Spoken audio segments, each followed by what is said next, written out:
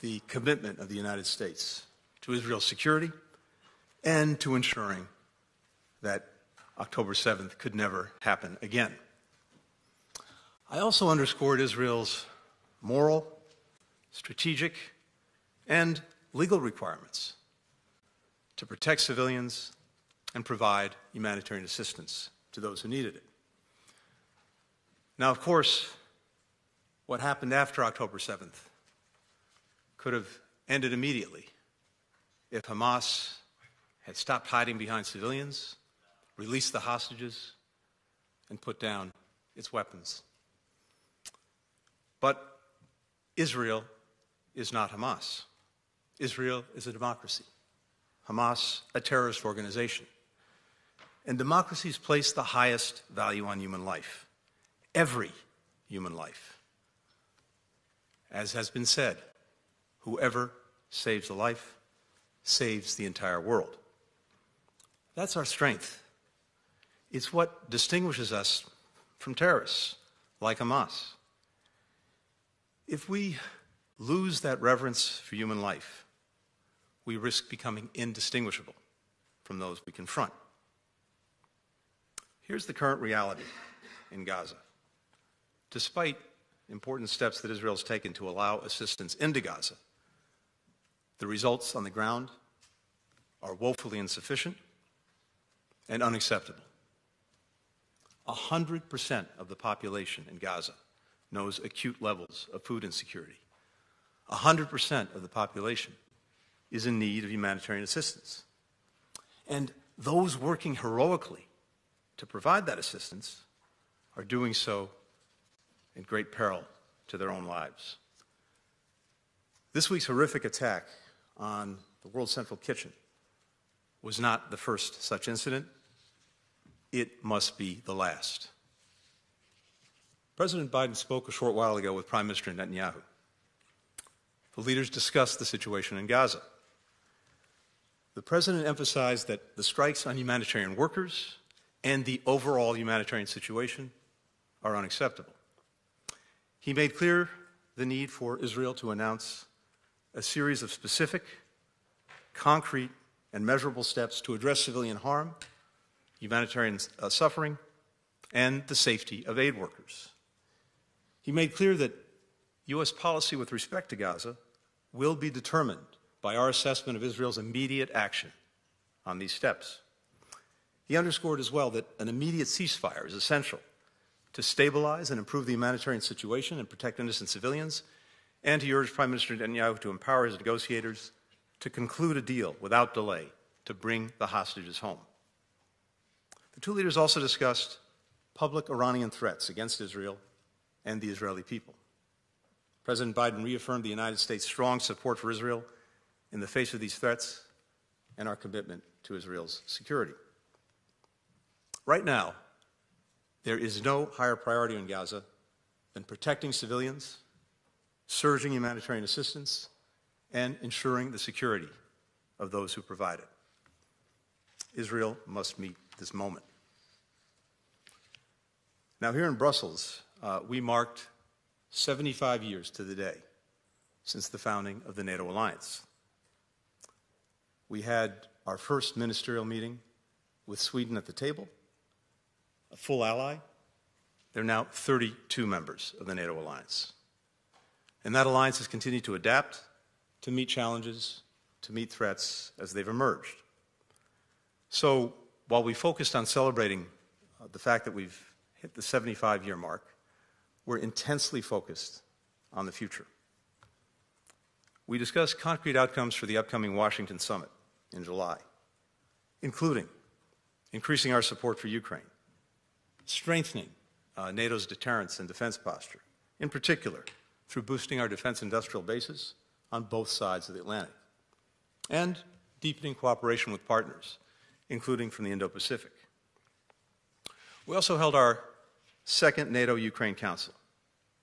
We reaffirmed that Ukraine's future is in NATO. Our goal now is to create a bridge to Ukraine's full membership, offering additional support and greater cooperation as Ukraine makes the reforms necessary to join the alliance. Ukraine has made some remarkable progress in recent months. It pushed Russia's fleet back from the Black Sea, opening up shipping lanes to get grain to the world. And in fact, exports through the Black Sea now equal or exceed exports before the Russian aggression in February 2022. Ukraine is attracting more and more private investment, and it is valiantly holding ground on the battlefield in the face of an ongoing Russian onslaught. It's also making progress on governance and security reforms, which we discussed in our meetings today, including boosting resources for its anti-corruption institutions, increasing transparency and accountability for the military assistance that we're all providing to Ukraine. And I think this progress shows that Ukraine is taking our recommendations, the recommendations of all allies, seriously, doing the hard work to meet NATO's high standards. But we also know this: more aid is urgently needed for Ukraine. We heard directly today from Foreign Minister Kuleba. Every day without further assistance puts Ukraine's defenders and its civilians in greater peril. Our support is especially important as a number of countries are helping Russia build up its defense industrial base and continue to perpetrate its aggression on Ukraine. China continues to provide materials to support Russia's defense industrial base. The DPRK and Iran also providing support. And all of this is fueling Putin's war machine as he attacks Ukrainians and threatens European security. The United States has to do its part. Allies have been stepping up. They've been shouldering their share of the responsibility. There was just a few weeks ago announced another 50 billion euros in additional EU funding. They're making unprecedented investments in their own defense industrial bases. And we have now 2/3 of the allies who are meeting the Wales Pledge of dedicating 2% of GDP to defense. So more than ever, we have genuine burden sharing among the allies. And in the 30 or so years that I've been engaged in these issues, this is probably the best example of burden sharing that I've seen. The United States has made tremendous contributions ourselves, but it is imperative that Congress pass the supplementary budget request that President Biden has made. I know that Speaker Johnson committed to bring the supplemental to a vote swiftly. The message from Brussels is clear. That vote cannot happen soon enough. I also heard this from ally after ally. Our commitment, our engagement is indispensable for this alliance. I also heard the profound impact it would have on global security if the United States were in any way to back away from its commitments. I agree with that. And that's also a message that I intend to take back with me to the United States and to our Congress. A lot more was discussed at these meetings over the last couple of days. I'm happy to get into any of those issues, but in the interest of time, let me turn to your questions. We'll first go to Courtney McBride with Bloomberg. Thank you. Good afternoon, Mr. Secretary. How viable is the proposal for a 5-year, $100 billion NATO fund to aid Ukraine and for greater alliance involvement in coordinating weapons deliveries to Kyiv? And is the U.S. willing to and able to contribute fresh money to that if it is a viable option? And then beyond that, is the U.S. among the allies who have committed further searching their own stocks for additional air defenses for Ukraine? And you just mentioned that U.S. policy on Gaza will be determined by Israel's actions in response to these concrete steps you're seeking. Can you clarify what sort of U.S. policy changes we might be looking at? Thank you. Thanks, Courtney. So first, in terms of funding for Ukraine, the most important, the most urgent thing is getting the supplemental passed. That would be the most immediate and most important source of the additional funds that Ukraine needs to help it continue to protect itself against the Russian aggression. Beyond that, we are, of course, talking to our NATO allies and partners about what they're doing, what we can do, what the alliance can do to make sure that Ukraine has the resources it needs, both in the immediate to address the critical situation now, but also going forward because while we're working to address these immediate concerns, we're also working together to build out Ukraine's force for the future, a force that can deter aggression and defend against it if it has to. More than 30 countries now have signed or are in the process of negotiating and signing bilateral agreements with Ukraine. And we're ourselves, the United States, working on our own bilateral agreement. But we're also looking at the role that NATO can and should play over time in supporting Ukraine. And this is an ongoing discussion that we'll have in the weeks ahead. And I imagine that you'll see something at the summit when we come together in Washington in July. In terms of stocks of equipment, supplies, yeah, one of the things we talked about today was everyone going back and taking an immediate and hard look at what can be made available. We know what the needs are: air defenses, artillery, munitions. So I believe, based on what I heard today, that everyone, including the United States, is going to double back and, as necessary, double down on finding the resources that Ukraine continues to need. And with regard to our policy in Gaza, look, I'll just say this. If we don't see the changes that we need to see, there'll be changes in our own policy. We'll next go to Medea Bagnoli from ANSA.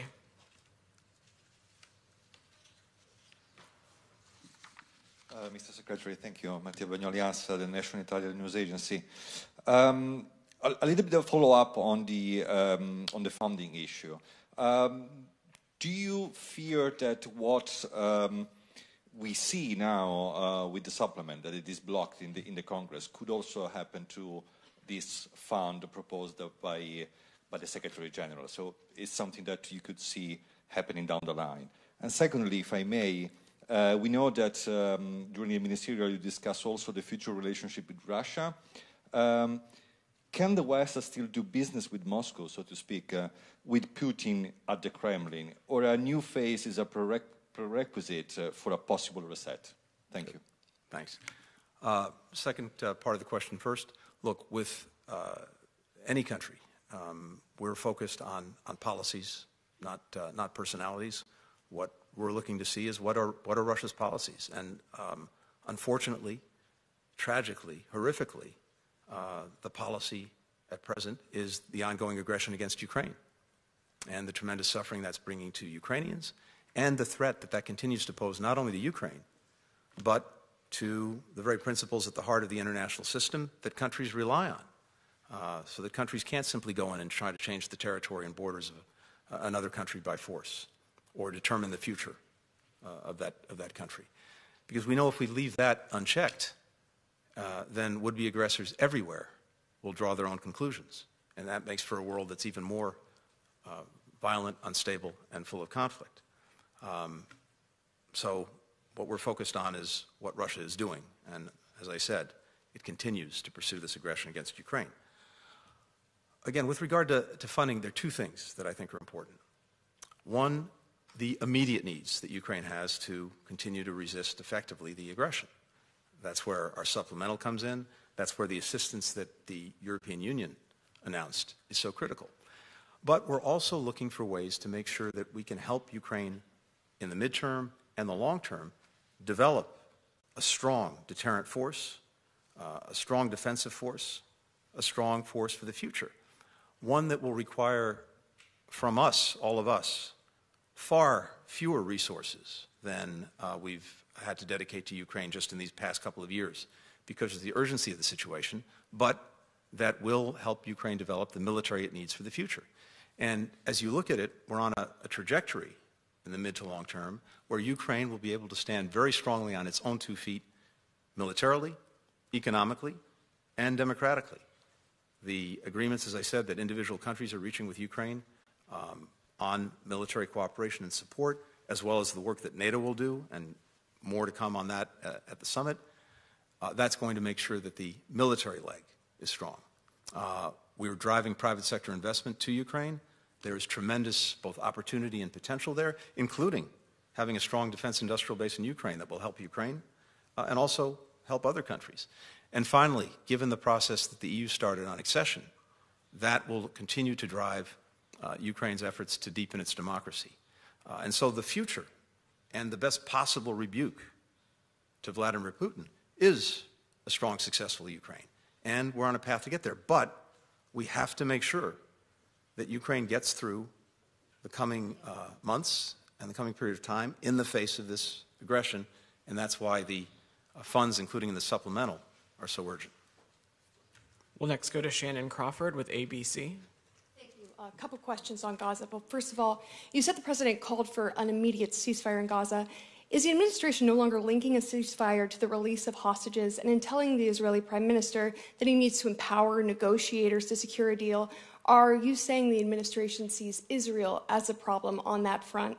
And then, you said the administration will rethink its approach to Israel if it doesn't see immediate action to address the humanitarian concerns in Gaza.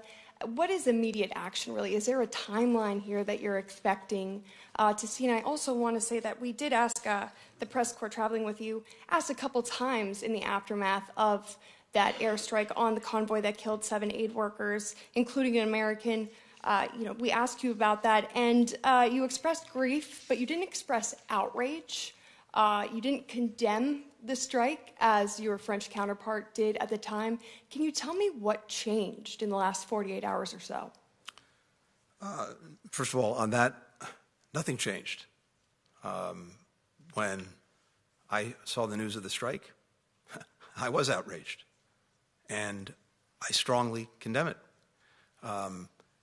When I spoke to it the other day, others of my colleagues had been out. I was focused on the people, the individuals who had lost their lives, given their lives in service of their fellow human beings. That was what was motivating me in those initial comments, because it's so important that the world understand these are heroes. And what these men and women did, the ones who lost their lives in Gaza, as well as people working for World Central Kitchen around the world in so many places of conflict, is extraordinary and the best of humanity. And I thought it was important as well to put the focus on that, even as the administration spoke clearly about our outrage and our condemnation. So nothing's changed. I focused on the human beings involved. Our conviction remains that we need to see an immediate ceasefire to enable the release of hostages, but also to enable a dramatic surge in humanitarian assistance, as well as, obviously, better protecting civilians.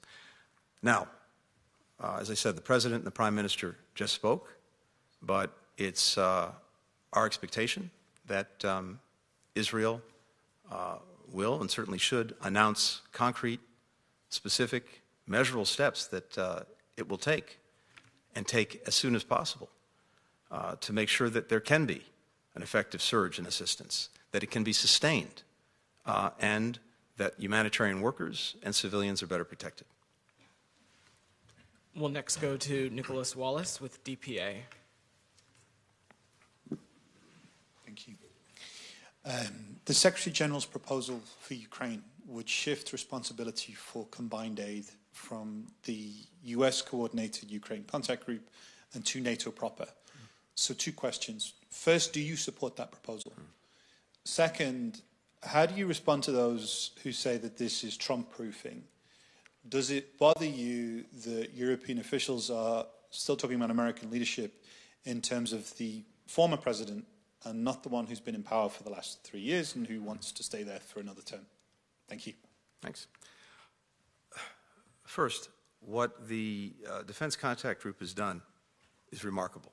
And I think the work that Secretary Austin did in establishing the support mechanism for Ukraine, in bringing allies and partners together over these many months and coordinating their efforts, has produced extraordinary results. And the question, I think, for us now and heading toward the summit is how we not only work, but strengthen the work that we're doing and that NATO's doing in that effort, both to meet Ukraine's immediate needs and, as I said before, to make sure that it's helping and we're all helping Ukraine build the force that it needs for the future to deter aggression and to defend against it.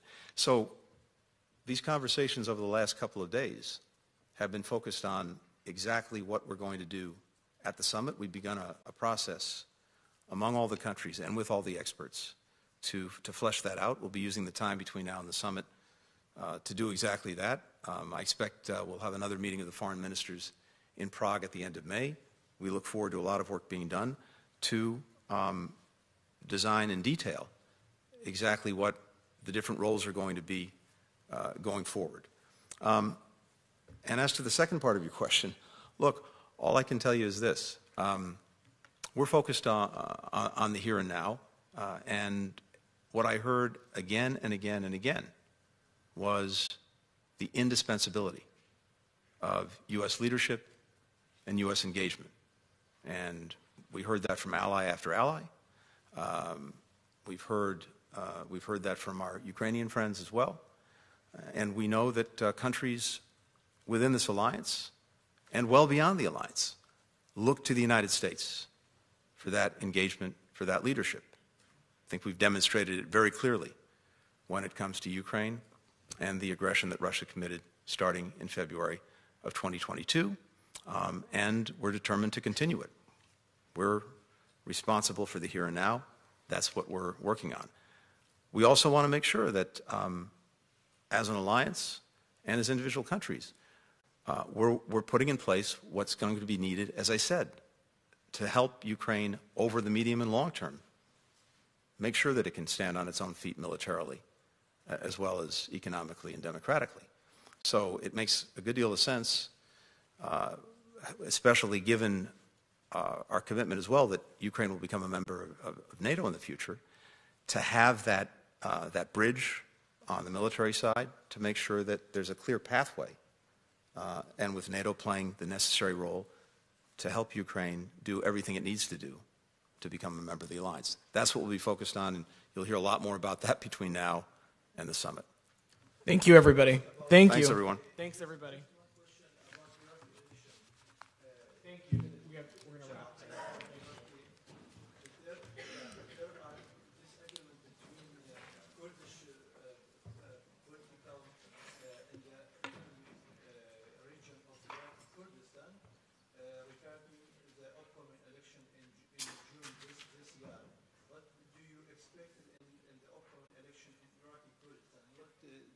Your message for Iraqi and all political parties in Iraqi regional Kurdistan?